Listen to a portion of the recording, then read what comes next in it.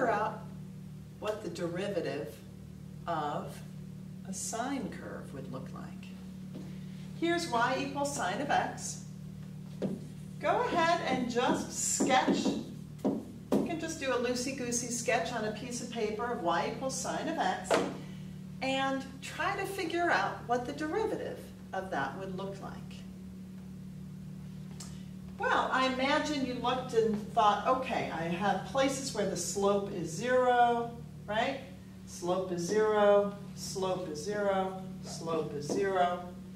Okay, I have a positive slope and then a negative slope. So my function is in positive land and then negative land and getting less negative, and then positive land and getting less positive, and then a negative land and getting less negative, and so on and so forth. Okay? So your sketch should look something like this. I did it kind of quickly. Let's do it graphically and see what the derivative of this looks like. Drum roll, please. Holy cow. So the red there, let's do a different color. Okay, green looks a little better. The green is the derivative of sine of x. Oh my gosh, take a moment. See if you can figure out what would be the equation of that green curve. Sure. That's a cosine curve. Holy smokes! It looks like the derivative of sine of x is cosine of x. Wow! Interesting. Kind of makes sense if you think about it. The way that the slope, right, is changing is described by a cosine curve. How cool. Well, I said that strangely. Anyway. All right, you know what I'm going to ask next. What's the derivative of a cosine curve? So let's go ahead and sketch a cosine curve. There's a cosine curve. And make a sketch of this cosine of x curve. Take a look at the derivative and then try to decide what the equation of that derivative is. Drum roll, please. Boom.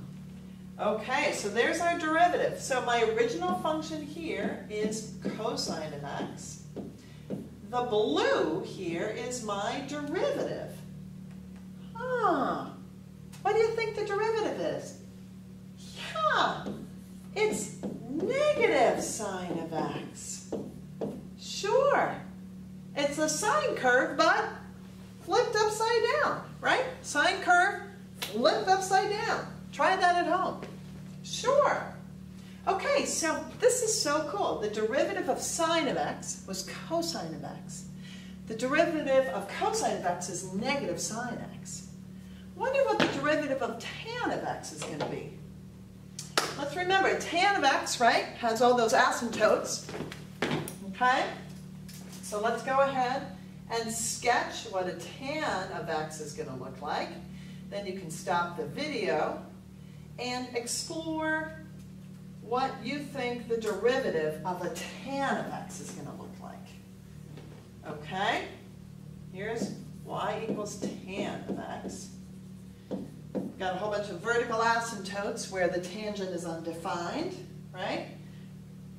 So think about what that derivative is going to look like. This is a weird one. Drum roll, please. Boom! Wow, what the heck is that? Well, this is going to be a hard one for you just to know, but the derivative of tan also has vertical asymptotes. It's all in the positive region. So what makes something positive? Maybe squaring something. Yeah. So think about all of your trig functions that you know. Shout them out. Yeah, sure. I heard cotangent, I heard cosecant, I heard secant. It's one of those squared. Play around with it. And it's going to be secant squared. Now, just a reminder, secant squared x is what that really means, of course, is the secant of x squared.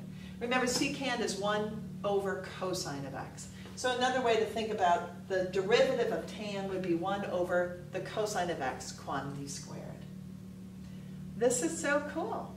All right, so here we have some new kind of shortcut rules. In order to find the derivative of sine of x, we know it's the cosine of x. The derivative of cosine of x is negative sine of x, and the derivative of tan of x is secant squared. The derivative of sine is cosine, cosine, cosine. The derivative of cosine is negative sine, and tan is secant squared. Hey!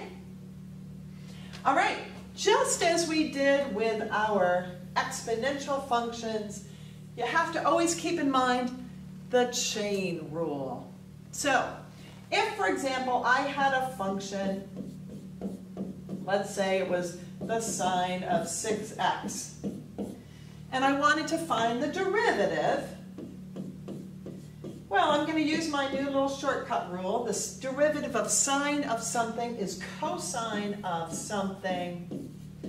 But then I've got an inside of my function, so the chain rule, which says the derivative of a function inside of a function is the derivative of the outside function times the derivative of the inside. You would have to then take the derivative of the inside. The derivative of 6x is 6. And I would probably write this as 6 times the cosine of 6x. Okay? So sometimes when you see these rules, instead of seeing x's here, we'll put something like a u, where u is understood to be some function in terms of x. So the derivative of sine of u is cosine of u times the derivative of u. That's the chain rule piece. If I'm finding the derivative of y equals cosine of u, where u is some function in terms of x, my derivative would be negative sine of u times the derivative of that u. And so too with the tan. Okay? So sometimes you'll see these shortcut rules for finding derivatives in terms of u rather than x. Okay, that's how we find the derivative of these trig functions.